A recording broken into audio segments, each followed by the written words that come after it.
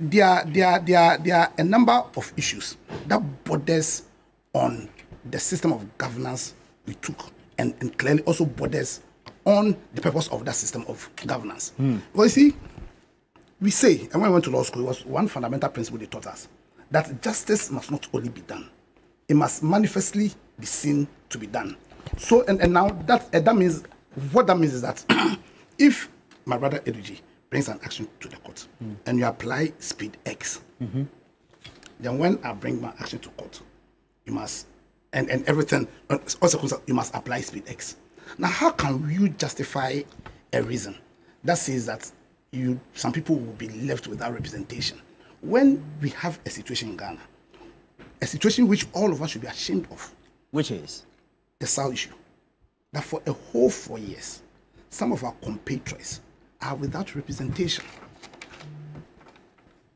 You understand? So, listen, we are bedeviled with a needless constitutional crisis. You think it's needless? Could have been avoided. Very, very needless, especially when Andy, my big brother Andy, also my mate in law school, we were called in the same year. And the Appiah, yeah, he was my mate at law school. We were called the same year. Now, where Andy made reference to precedence, because also you need to understand that the legal tradition we are under is also one which is premised on the principle of precedence. You understand? It may not be written, but it's something that certainly has to be considered when you are making decisions. You understand? So you have a situation where we do not have a clear laid down procedure for where issues of Article 97 happens, how it should be handled. I'm coming. However, we have a matter of precedence.